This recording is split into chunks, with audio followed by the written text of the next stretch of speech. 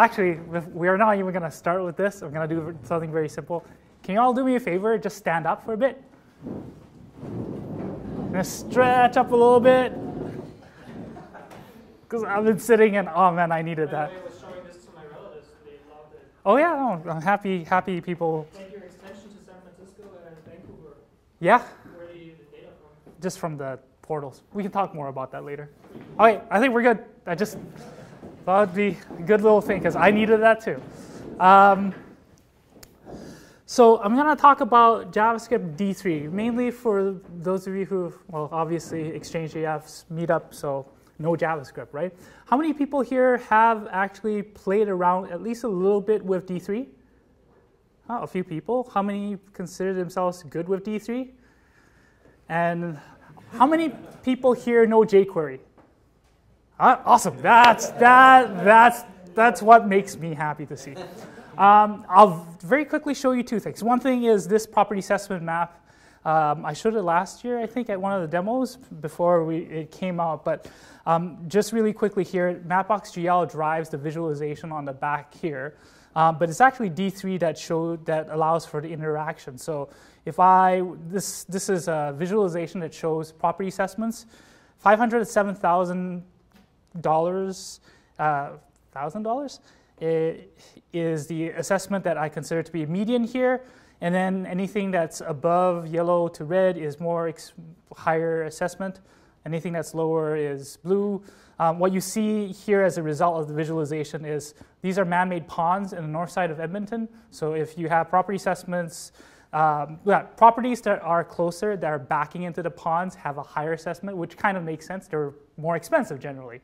So, but all these interactions, I click on this, say forget the zoom for Mac is different. That's still pretty fast. I was using it on a very slow network. Yeah. This is built to be a little bit fast. It did preload. But in any case, if I click on this, now everything rotates to say, if I lived on this property, my neighbors, what are their assessments relative to mine, right? And all of that is driven by D3. This story thing is also. The other part here is a visualization on NHL, payroll, or any of these metrics relative to performance in terms of the Stanley Cup. So for instance, all these things here, these dark blue ones, are NHL champions.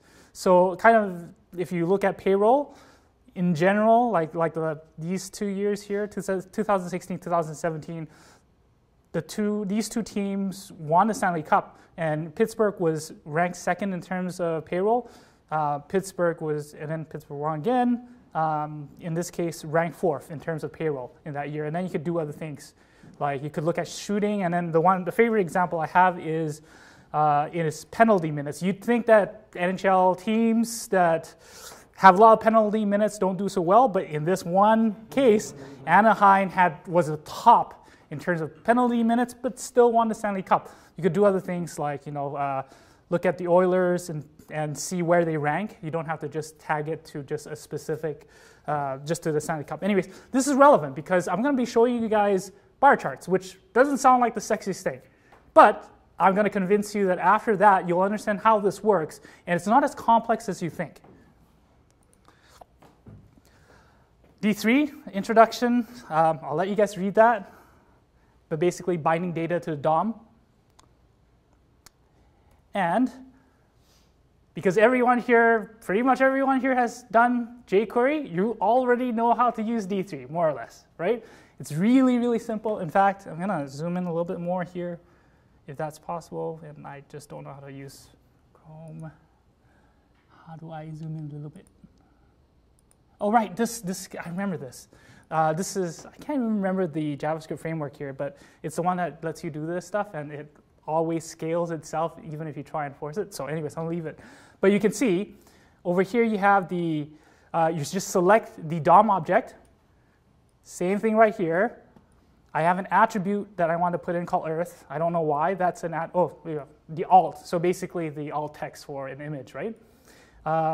You can do CSS. Just add CSS. In this case, you call it style. Add class versus classed is true or false. False means you want to take that off. And on-click. So that's pretty good, right? That's D3 right there. Most of it is just right there. The rest of this is fluff that I'm going to be showing you guys. So let's start off with a sandbox. And in this case, I just have really simple HTML. I have an input button that when you click it, runs code for run code. And I have just this div with 2 paragraphs. What I do is I select the elements like you would with jQuery. I say the box, select all paragraphs that have the class standard. And all of this is available online. If you guys have questions or want to reference it, you can. But just to make sure you realize there's no trick here, you can take a look at it. That's exactly the code as is, right? So you can play around with it. I will warn you, though, I kind of had to put in some D3 V4 code or examples in here to keep it more relevant. So there's a little bit of a mix of old and new code, but the syntax is pretty much the same. So I add a style of changing the font size, and I hit run D3 code, which runs this function here, and voila, awesome. Simple, really, really simple. And guess as to what is going to happen here. Anyone? Yeah, woo, exactly. So there you go. Now, what if I want to add elements? It's fine. I'm just recreating HTML code with JavaScript. What if I want to add my data? So I first add the data here. I start removing a couple of things. So these things are selecting all the paragraph standard. I want to select, I select for elements that will but currently don't exist. So in this case, a paragraph with a new P class. And then I bind that data to this thing that still currently does not exist. And then I say I want to focus on only those elements that are new, and I'm entering into those. And after that, I say append P, class new P, and then just add text in. Oh, this code was written before some new ES6. There's no ES6 in this except for maybe one place. So you'll see vars and not lets, so please forgive me for that. Well, there you go. So if I hit this code, I get new paragraphs. So that data drove creating this new stuff. And then I just need to add an onClick. And when I click on it, there you go. Really straightforward. I have like a couple, this is really quick, so my intermission, overview, you've selected, modified, added, you've added an event too, an on-click, really straightforward, right? Now let's cover some of these new things, other things, SVG graphics, bar charts, and then some of the more interesting things that you'll see with D3. I'm gonna try and convince you it's really, really simple to do. So SVG, scalable vector graphics. If you guys seen SVG code, this is what it looks like. This, like I said, nothing crazy here. Literally, this is exactly the code that you see on the left side. It's just HTML elements or elements, and you just have syntax for SVG, right? So really straightforward.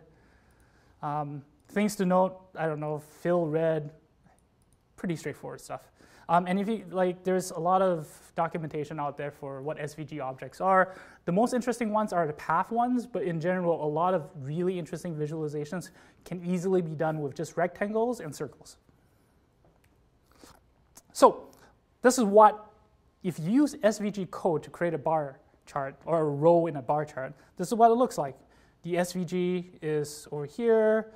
You have a text element, a rectangle, and a text, which goes the bananas here, the rectangles here, and the value of 200 is here. If you want to recreate this with D3, it's pretty straightforward. You just have what you had on the left side and what I just showed you earlier on. You just recreate it with D3. And this is the full recreation of this code in SVG. This is just the syntax, right? You create the elements, you add the attributes, that's all. Now, we're going to try and do the same select and then bind and enter pattern. In this case, I'm adding data called my data, banana, apple, a value of 200, 120, and I just added to the text that the code that I had previously to bind, to select, to bind, and then enter into those elements. And then I run the code, and something's wrong. I'm only seeing banana, and I'm trying to figure out what's wrong here. Is my code working correctly? And I look, oh, wait, there's 2 of these bananas, so that doesn't make sense. Well, you know something's wrong there. And the really straight answer is just that I forgot to set the attributes of y. So you need the y's to move down. So when you look at attributes, you can call for function or any of these things that you want to set. You have a function. The data that's going to come back is one of the 2 array elements from my data, which is what D is. And then I just tells you the index of that within the array. So it's either 0 or 1 in this case. So if it's 0, 0 times 40, so you get just 0 plus 24. And then the next one is an additional 40 pixels down. And also the other thing that I wanted to do was, the width. I didn't want to have a fixed width. So here I have the data, which itself is an object, right? If I go back over here, it's an object, and then I'm just saying the property is v that I want to use, and please return the value which gives me the width. And I do that, and I have this. So now I have a bar chart with 2 rows, but the code's not very dry or organized. If you noticed here, like look at that. That's like having to do select all, and then for all these separate elements. And then at this point here, you have to do y's for every one of these elements, which again is pain. So what you end up doing is you create this group or G element, and then you do the transformations in terms of Y positions only on that G, so you don't have to do it for all the other elements. If you look at the amount of code, you've added this code here, but everything in red for just the title is removed. And you could do a similar thing for both the rectangle and the value label. So makes it a lot more easy to keep in mind, and the code looks cleaner too. And if you do that, I'll take a look here, inspect, there you go. You have a G that's got a transform of 0, 0, and then 0, 40, which now has those elements in there. But each of these I didn't have to set. You kind of need to set the Y for just where the text is, because I think at 0 the text is like quite high up. Anyways, point is you didn't have to do it separately for these. Now, really quick thing, transitions. We covered all these things, indexing as well. Now transitions and the pattern. So I wanted to add additional rows. I just add data. I didn't have to do any extra code. And now I have a full bar chart. I have these 3 lines, these magical 3 lines. I say I want to do a transition. I want to say that it's going to take 2 seconds. And I didn't like the blue, so you know what? Change it to red. Right? That's all I did. I didn't have to like interpolate between red and blue or blue and red or anything like that. I just said, this is the final state. You take care of the rest. And that's what D3 does. Index and overlay. Oh, yeah. So because, again, I talked about index before. Now I can say set a delay element index times 100, and then you get this, right? Yeah, just like one line, well, essentially one line of code. So there you go. And then finally, I say, let's say I start off at a different location. Because I think the SVG is like 500 by 500 or 400 by 400, I'm saying start off when I first have this data, have the row actually be below the screen, so you can't see it all. And then over here, I say transition of 2000, and just put it into the correct location as before. Yeah, that's exactly it. But now I just have a delay. Anyways, I'll just show you. Run. There you go. Right? Another ooh. I love this. I mean, like, again, you didn't have to do very much in terms of code. And this stuff here that you see, these are just divs, right? They're just divs. They're actually not even SVG at this point. They're just divs that have an X position or a Y position that's just moved up and down. So it's kind of neat, right? Like these bar charts seem fairly straightforward, but that's what you can do. So far we've been drawing with just one set of data. How many minutes am I at? 16. Okay, I'll try and rush this, sorry. All right, general update pattern. So far we've done this whole thing where you select and then you bind data and you enter into it and do things with it. But now if I have new data, I'm going to change the syntax a bit. I'm going to say instead of just row, I'm going to call it row updated. And it basically refers to just thinking about elements that are going to come in, but they're already in the DOM. And then this one, entered, which is shown here. This is part of the pattern that I showed earlier. This is everything that we've learned so far. It's really this thing right here. But I'm splitting it up. And I'm adding one called row updated. Well, I'm doing this strange syntax of merging the updated stuff as well as the row entered here. You might not understand this right now, but this is where I think it's more important. I can show you what that all does and why we split it up.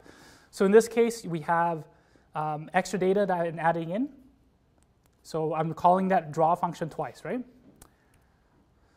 So when I first do this first draw, my data, I have two elements here, or I have two data objects here within this array.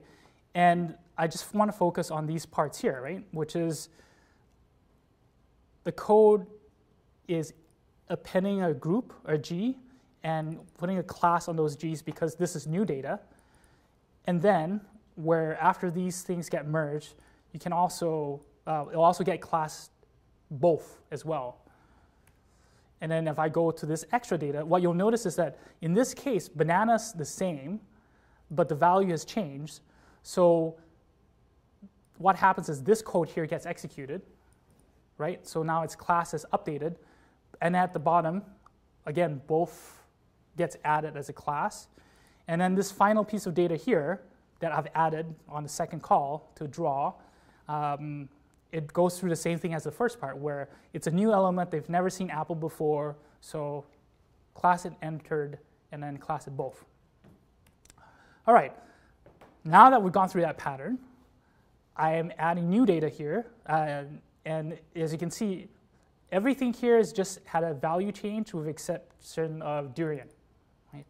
How many here have eaten a durian before? It's amazing, isn't it? Don't tell me otherwise. Okay, so let's run code here. This is what we've seen before. Now I'm going to hit redraw, which adds that new data, or just an additional call to draw with the new data. And you can see.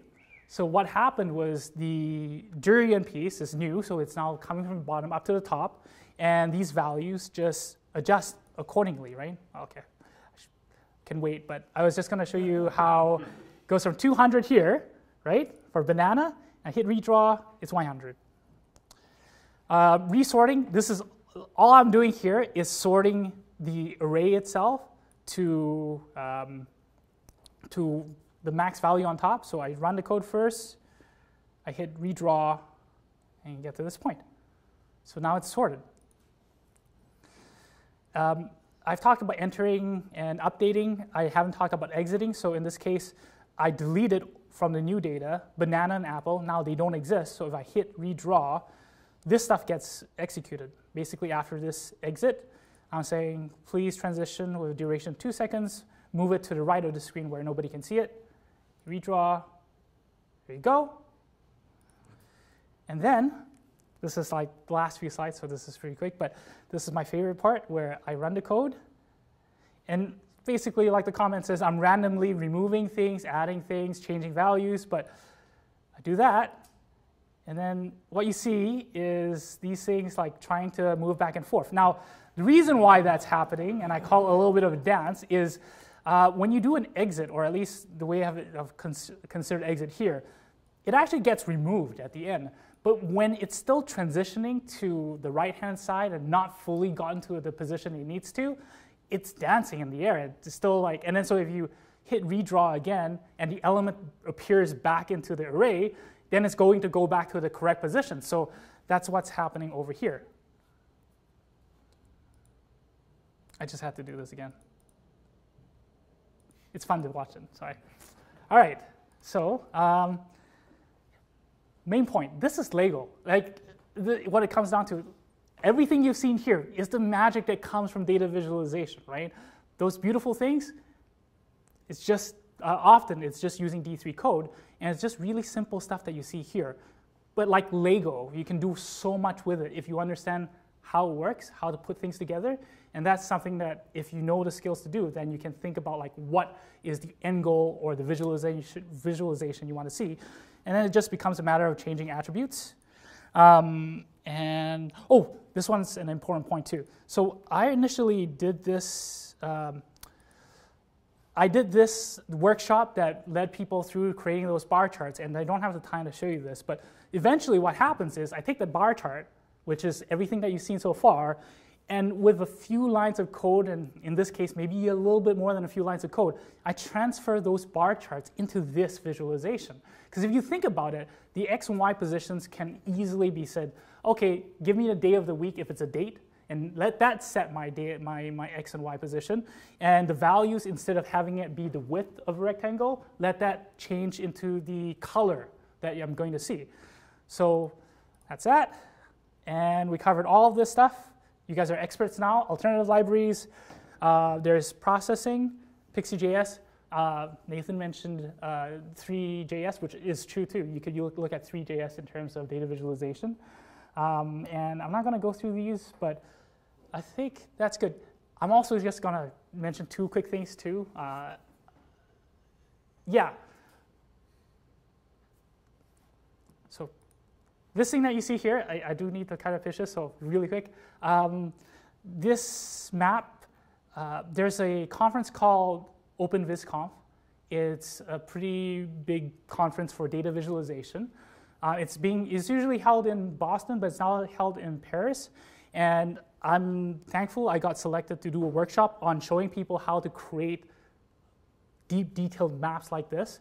And that's happening in May. So if you guys are interested, check out OpenVisConf, go to that thing. The other thing that I wanted to quickly pitch, it's a cry for help. I need some help with trying to get libraries from ES6 into just normal JavaScript.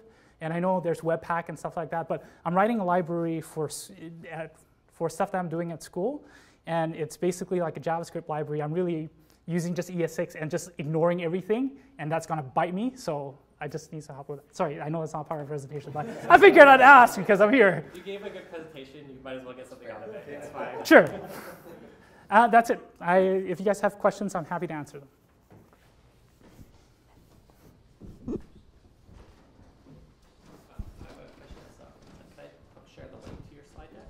Yeah, sure.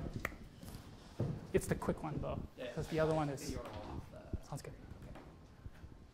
Sure, go ahead. So what are the performance limitations of D3, and have you ever run into them? Every time I've done this, people ask me about the performance limitations. Short answer is, right now I'm showing you how to do this with SVG. You can easily do things with Canvas as well. So Canvas helps in terms of performance. But even then, you get limited as to how many polygons, how many circles, how many squares you can have. So there are limitations. WebGL is, if you want to draw as many things as possible, it's obviously the thing to go to. Unfortunately, if you guys have taken a look at WebGL, I'm not coding in WebGL, so it's not for me. But yeah, there are some performance limitations. But then there are other libraries out there like Pixie.js, which abstract. It's supposed to be for gaming, that library, but you could use it to build data visualizations. I've tried, and I've actually used it to some success, right? So you can use that because that leverages WebGL if that's available on your browser, and it falls back to Canvas if it doesn't. So.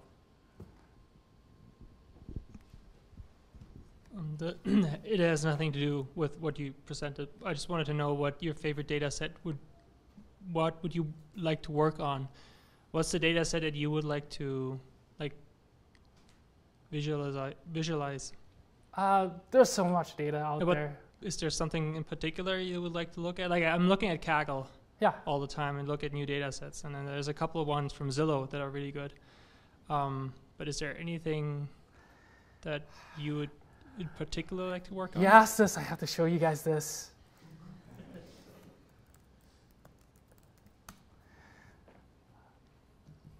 I'm interested in doing something a little bit different these days sometimes. So this is a project that I'm doing for school. Anyways, I want to visualize algorithms and trying to expose how algorithms work, how they could be made better. So for instance, these are Markov chains. I'm not going to explain, and it's going to make no sense to most people here, and that's fine. But look, I get to create these things, and I get to regenerate them. And then I get to evaluate them, right? So now I get to see what the red spots are values of the states.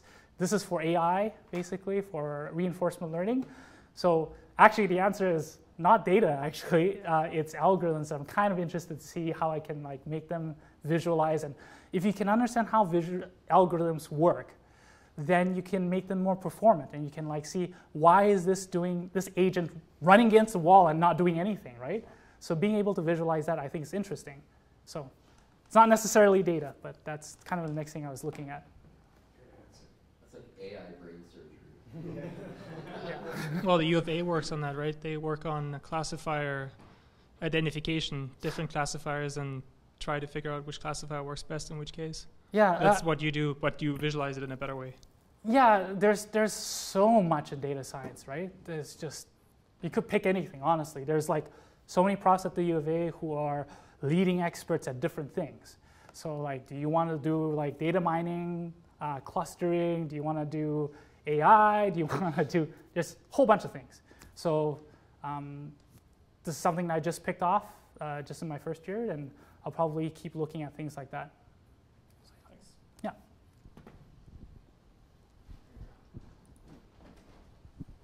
I had a question. So you pointed out the similarity between kind of the syntax there of jQuery and D3. Where does that come from? Like, there's that, because this is something, that grammar of graphics thing too. In R, it's a layered grammar of graphics. And it's a similar thing where you kind of layer these functional calls one after another, and it comes out as a kind of declarative language where you actually have access to like these programmatic aspects. That's really quite powerful. I had never kind of tied that into jQuery before. Is that something that we saw before jQuery? I'm wondering where that came from. Can anybody else? That's a good question. I honestly don't know. Okay. Good. Yeah. I wonder, because like I think Sean, like you mentioned, Raphael. I remember seeing that syntax. Raphael was like after jQuery. Ah, okay, fair enough. Yeah. I'm not sure. If you want to look at like interesting data structures too, or visualization structures, processing is very object-oriented in the way it looks at how visualizations occur. And I remember looking at it, and I think it's useful for certain projects, but if you're interested in that, I would encourage you to maybe even look at processing. It doesn't answer your question, no, but it's a different way of like looking at how data visualizations could be structured. Okay, no, thank you. All right, DJ, I'm going to end your talk officially and get an applause, and we'll end our Exchange.js is Edmonton's JavaScript meetup. Thanks to our sponsors, Jobber and Investopedia. Support the meetup and like and share this video, and stay informed by following us on Twitter and meetup.com. Links in the description. See you soon!